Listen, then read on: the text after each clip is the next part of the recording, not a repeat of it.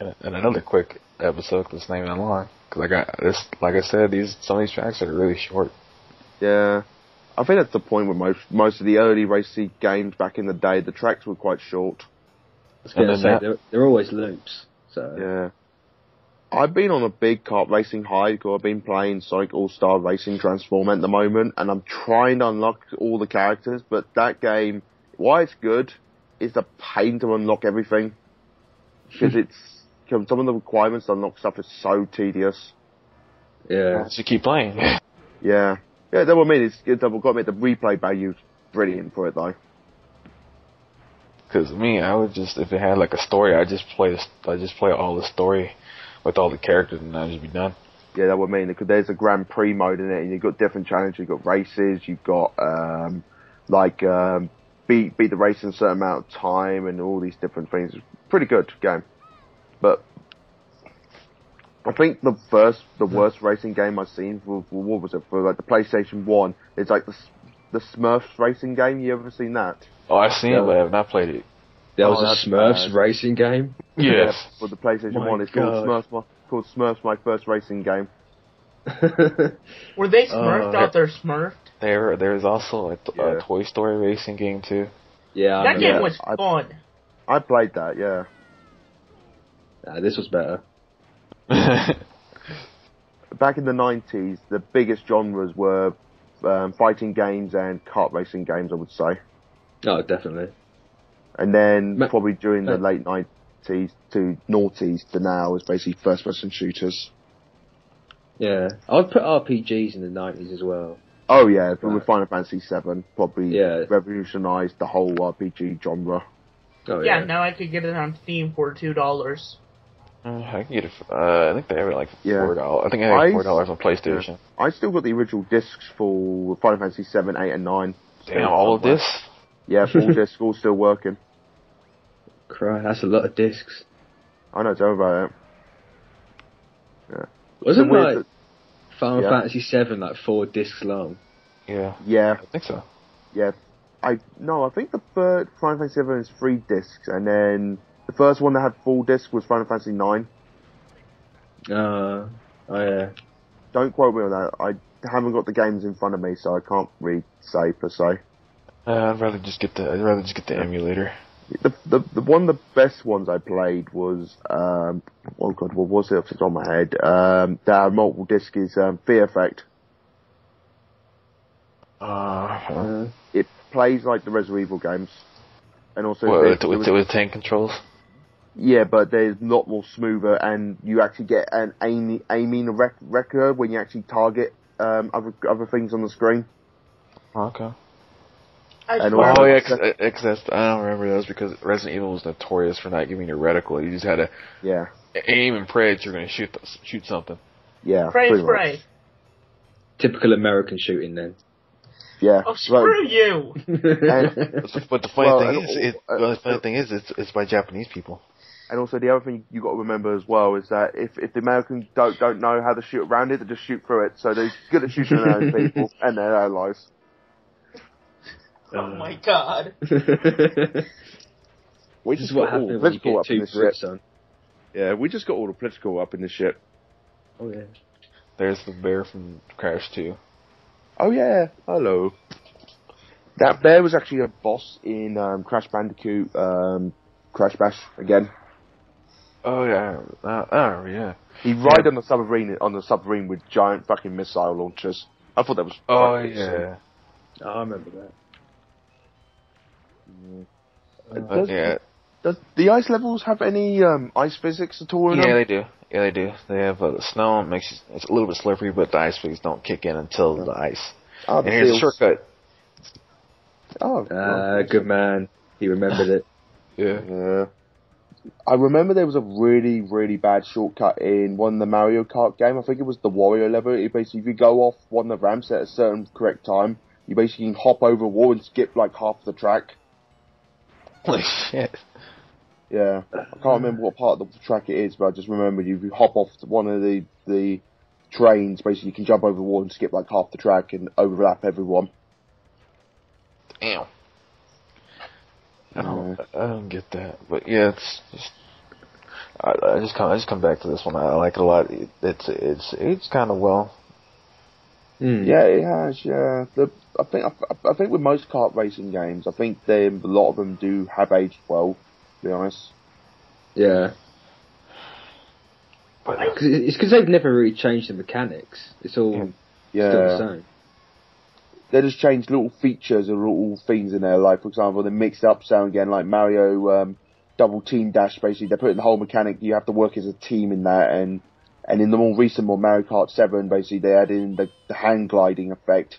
But I think that's mainly because of the whole advances they've done with the Sonic All-Star Transform Racing. You basically can transform in the multiple vehicles on the fly in the levels. Is that the reason why you can now they have metal tracks to where the car has magnetic pull for the tires that we go up on the wall? I wouldn't be surprised. Tristan, this race is kind of sad. I know. I'm cheesing the whole thing. I'm like way ahead of everybody. Yeah. Told you, if you learned how to drift, this is what it comes down to. Hey Mitch, you know stuff about racing and stuff. How do you feel about the new Need for Speed movie? I'll watch it. I don't know how you can make a Need for Speed film, but they tried to with Need for Speed The Run. Well, Mitch, that's true. Mitch, you got to remember that's science, bitch. Still haven't seen that. No. Yeah, that guy's actually who plays that character in Breaking Bad. He's actually the main character of the Speed film. I know, and literally the entire time I'm just going to be thinking, you spoil it, I'll slap you. Nick, I swear to God, I literally am going to get a ticket over to where you live to actually slap you if you actually do mention anything about Breaking Bad on this thing. I know you watched it. Do you guys play Oh my God! Imagine there was a kart racing game of Breaking Bad. Basically, you have to go around and collect all the meth. Oh my God, that would be amazing. And all the Breaking Bad characters, basically, have got big bobbleheads. Oh my God, that'd be incredible. I paid money for that. That would be incredible. I think the worst kart racing game I played was the Star Wars Episode 1 kart racing game. Oh, where they had the massive heads. I just remember the kart racing one. Yeah, that was terrible. Oh. Yeah, because I played Need for Speed The Run. They tried to have a story for that. I didn't really care for the story. They had a story since I think it was Undercover. I know that, but they returned that returned to the story in The Run. Is it just me, or does this level sort of remind me of the Warrior level from Mario Kart 64 a little bit? Yeah, it's basically just the destruction derby with Tiny the Tiger. It's an exact rip-off. It's kind of lazy. Yeah. But again, you can tell there's just mud everywhere. Yeah, you can tell they're kind of lazy considering that they did rip a level from an N64 game just to test out this game mechanics. Yeah. And originally they wanted to leave it. I think they got on record. They wanted to leave it in the coding, but I think someone noticed this, saying that no, you cannot leave this in the code. If you do, we'll get sued. Yeah. I'm not too sure, but the track layout even looks exactly the same. Yeah, that's what I mean. I think change the colors and stuff, and then you can get around getting sued. Yeah, basically, I think they basically copied some other tracks from the games. I think that's not true, but I wouldn't be surprised if they just took the templates of those tracks and just alter them a little bit. Yeah. Because to be fair, this is their first kart racing game they made, so I think they were a bit worried. And also, that kart racing genre market was very, very big with Nintendo. Yeah, definitely. Because they had Mario Kart 64, and I think the better game out of Mario Kart 64 is Decon Racing. But and yet, Crash because CTR is voted as many as the best kart racing game so far. Yeah. Irony.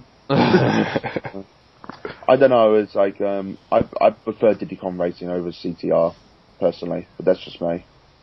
I ain't even got to play that at my friend's house, so this is always mine. Oh, you just watched it? Yeah, it was. But again, I've all got to say the fucking boss fight. If you thought the boss fight with nitroxide in this game was unfair, you got to play the boss race against Whizpig. Bloody hell, that was unfair. That's one thing I don't like about boss battles in racing games, because they give them an unfair advantage, and basically you have to work around it. Yeah. And It's either really, really unfair boss races in racing games, or they're really piss easy. Yeah. It's like Sonic Riders, for example. It's like the boss race in that is piss easy.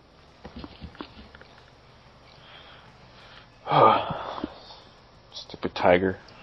Tiny the Tiger. Yeah, because Tiny the Tiger first appearance was in Crash Bandicoot 2, I believe, wasn't it? Yeah. Was it 2? I thought it was. Yeah, 2. No, it was 2.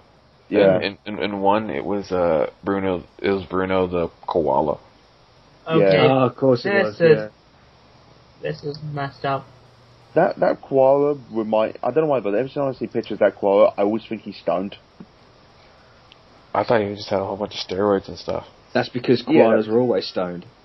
Oh yeah, we're gonna say, never get a koala wet. They look like the scariest fucking things ever. What, did you do that? No. Have you seen a photo of a koala completely drenched? No. No, I have not. Okay, go on Google, type it in, koalas wet. And look at the fucking images that come up. Oh dear lord! Don't you? That looks like something out of a horror movie. Yeah. What the actual fuck? Oh. Suddenly I don't want a pet koala. They're actually quite vicious animals from what I've been told. Vicious. If you look at them fighting for eucalyptus leaves, they're really mean to each other. Yeah. They're essentially like trolls on the internet. But they actually do get physical with each other. Oh. That's going to give me nightmares now. The wet koala. Oh. Just then, all I've got to say, What? if you are going to make a subtitle for this part, you've got to put it as wet koala. Fine. Oh man. That terrified me. Oh god. Suddenly people are looking at their stuffed koalas and throwing them in the dresses. Oh, hello, Komodo Joe. Yeah, Komodo Joe made his appearance with a his brother Komodo. I think it's Komodo Joe and Komodo Mo, I think. Yeah. Yeah, that sounds about right. Yeah, like I said in the first part, they wanted both of them to be in the game, but because of limitations with the character models on each cart, they basically had to pick one or the other, so they chose Joe over Komodo. They actually made another appearance in Crash Bash again. Yeah, they're actually a boss battle. And also they made a cameo in the Revenge of Cortex game, the first PlayStation 2 game of Crash Bandicoot. Oh, the one with Yes, the long ass load screens. Yeah. They appeared in the castle level on the stained glass windows. Yeah. I remember that now. See, this is one of the ones I hate. Because he's ridiculously quick. And he throws TNTs in nitro boxes. Yeah. He's ridiculously fast. Oh no, I can catch up to him. It's just some dick moves by throwing TNT boxes. When is it a dick move when these bosses don't throw something at you? Oh no, you'll see it, but I muscle through it and I actually win. Of course. Because there was a couple of times where I'm like, I'm gonna lose, and then they fuck up. Like I think like on the spoiled this game for me. for like why are you here commenting on it? Go away and play it then. Like with Pinstripe, at one point I thought I was gonna lose, but he hit a TNT box that left in the air on a jump, and he went he sunk like a rock and went out of track, so he had to respawn. I basically won the game. Because I was actually racing, and I'm like, he fell, didn't he? And I see his character in the air, stuck there for a couple seconds, and then he got respawned. Yeah. A lot of people wanted Crash Bandicoot to be a playable character in PlayStation All Stars. Yep, they did, but they before Sony took Superbot off the game, they were talking with Activision, but Activision wanted a fucking obscene amount of money just to get Crash in the game. And keep Isn't in mind Activision like bankrupt now? No, they make all the Call of Duty games. Yeah. They're far from bankrupt. Oh, I'm thinking of THQ. THQ's gone. THQ's been gone ages. along with Midway as well. Yeah. They're like Yeah. the two biggest gaming companies going out of business because of the recession. Well, yeah, but that's what it was. Is that they couldn't come up with a fair price to get Crash into the game because they wanted. It was really unfair on their end because it's just like at the time, it's still now. Even when PlayStation All Stars came out, they were hardly ever even using Crash at all. Yeah, that's what it was. Is that they weren't using Crash, but yet they wanted a lot of money just to get Crash to be into the game, and then at that point, and they just gave up because they weren't being fair. Yeah, because I think the other two characters that were highly requested as well to be in it was Lara Croft and Spyro. Yeah, Spyro. Yeah. All I'm going to say is Dante. He was actually pretty good. A bit spammy, but good. Yes, but why couldn't they put at least OG Dante's skin in there? It made me laugh because one of the most overpowered characters in that game was actually Sackboy. Yeah, at first it was because he got AP like fucking crazy. Yeah, and then they had to release an update to cut back on that. Yeah, and they also had to get the damage output because the thing with the Dante is that you could basically get caught in an infinite combo and not be able to do anything if you get caught into it. Yeah, that was the same with because I think the combo was you could do 3 slashes, and they, in the game they gave Dante the combo cancel.